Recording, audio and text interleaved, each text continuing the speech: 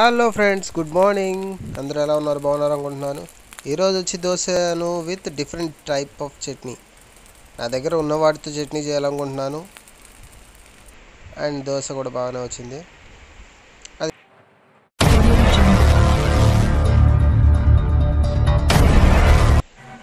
Hello friends, let's start the video. First పిండి తీసుకున్నాను, పోయి స్టవ్ వెలిగిద్దాము.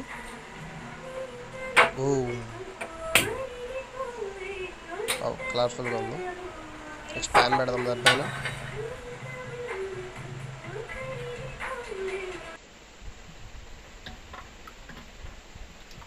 పిండి ఇది రెడీమేడ్గా తెచ్చుకొని చేసుకోవచ్చు, బయట దొరుకుతుంది. లేదంటే ఇంట్లో చేసుకున్నా కానీ రెడీగా ఇంట్లో అంటే మనకు చేయటం వస్తే ఓకే, చేయటం రాకపోతే యూట్యూబ్లో సెర్చ్ చేయండి, ఆటోమేటిక్గా వీడియోస్. లేదంటే నేను పిండి ఎలా చేయాలో కూడా పెట్టాలనుకుంటే కామెంట్ బాక్స్లో మెన్షన్ చేయండి, పెట్టేస్తాను. ఫస్ట్ వేడైంది లేదు చెక్ చేద్దాం. ప్యాన్ అయితే హీట్ అయిపోయింది.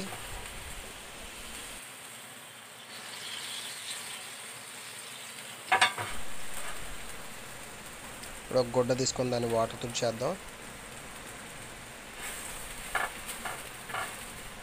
వాటర్ ఎందుకు పోసానంటే పైన ఫస్ట్ అట్టేసేటప్పుడు ఎప్పుడైనా సరే స్మూత్నెస్ రావడానికి, లేదంటే అతుక్కుపోయి గీకాల్సి వస్తుంది దాని మీద.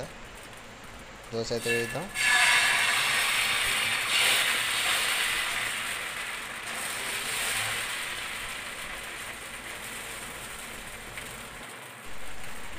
దోశ వేసేటప్పుడు కానీ ఇన్ కేస్ ఎక్కడైనా మీకు కెమెరా షేకింగ్ వస్తే సారీ ఫర్ దట్.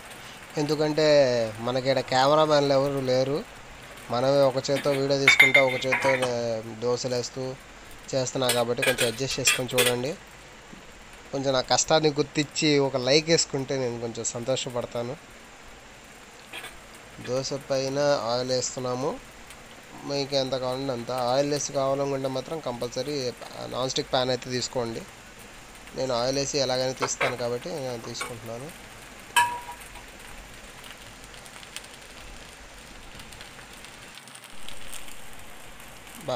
ఎంతసేపు అని ప్లెయిన్ దోశ చూస్తాం, కొంచెం కారం చల్లుకుంటే అది కలర్ఫుల్ కనిపించదు కదా. కొంచెం కారం కూడా దానిపైన స్ప్రెడ్ చేద్దాం. Chilli powder. నాకు ఈ దోశ చూడంగానే టిక్టాక్ గుర్తొచ్చింది. అబ్బా, కడప కారం దోశ రండి అంటాడు, ఆడు గుర్తొచ్చాడు.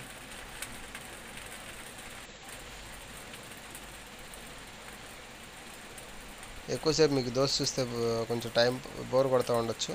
కొంచెం మ్యూజిక్ యాడ్ చేద్దాం. బాబు మ్యూజిక్ పెట్టమ్మా.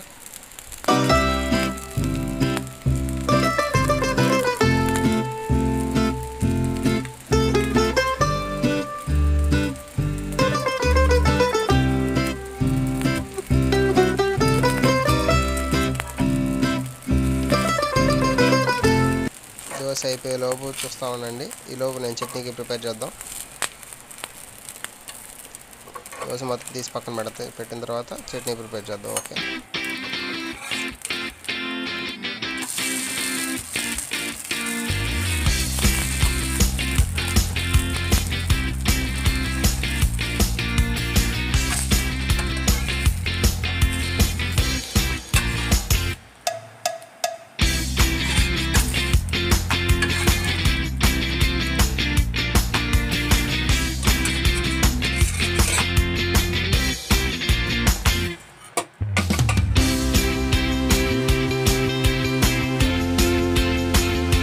దోశ అయితే రెడీ అయిపోయింది. Now time to chutney.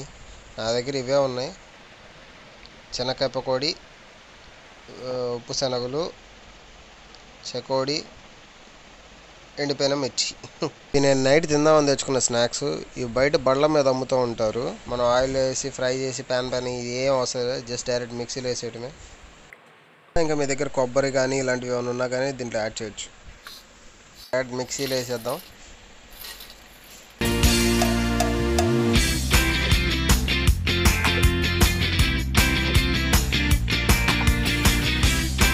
మిక్సీలో వేస్తే పౌడర్ లాగా వచ్చింది అనుకుంటారు. దాని కొద్దిగా వాటర్ పోస్తూ దాన్ని సెట్ చేయొచ్చు, చట్నీ చేయొచ్చు. మూత పెట్టేసి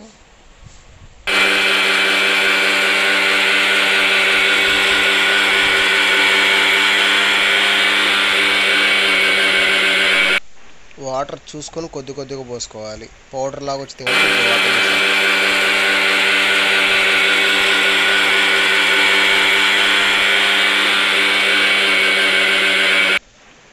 థిక్నెస్ రాలేదు కాబట్టి మళ్ళీ ఇప్పుడు రెండోసారి పోస్తున్నాను.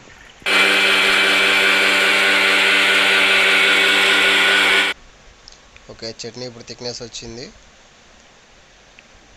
ఓకే, దీన్ని ఇప్పుడు ఒక గిన్నెలోకి తీసుకొని సైడ్ చేసేద్దాం.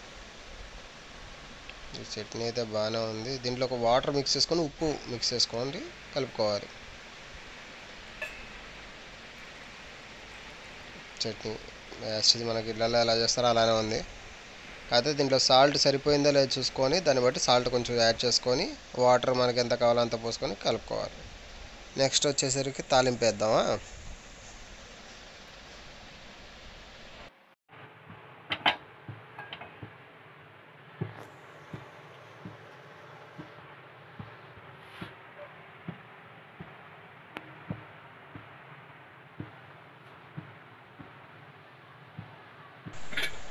ఒక స్పూన్ ఆయిల్ వేయాలి. దాంట్లో స్పూన్ అని గరిటె తీసానుకోమాకండి, స్పూనే వేసింది. ఆయిల్ హీట్ ఎక్కినట్టుంది, పొగలు వస్తున్నాయి, గమనించారా? ఇప్పుడు దాంట్లో తాలింపు వేసేసాం.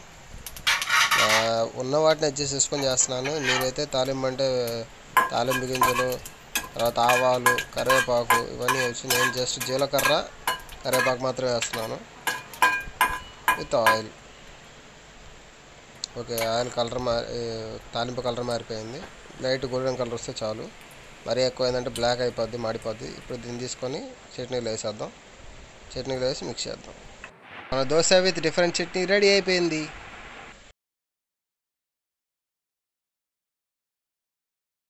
ఛానల్లో వచ్చే వీడియోస్ అన్ని మిస్ అవ్వకుండా చూడాలి, సబ్స్క్రైబ్ చేసుకోండి. అలానే పక్కన బెల్ ఐకాన్లో ఆల్ అని క్లిక్ చేయండి.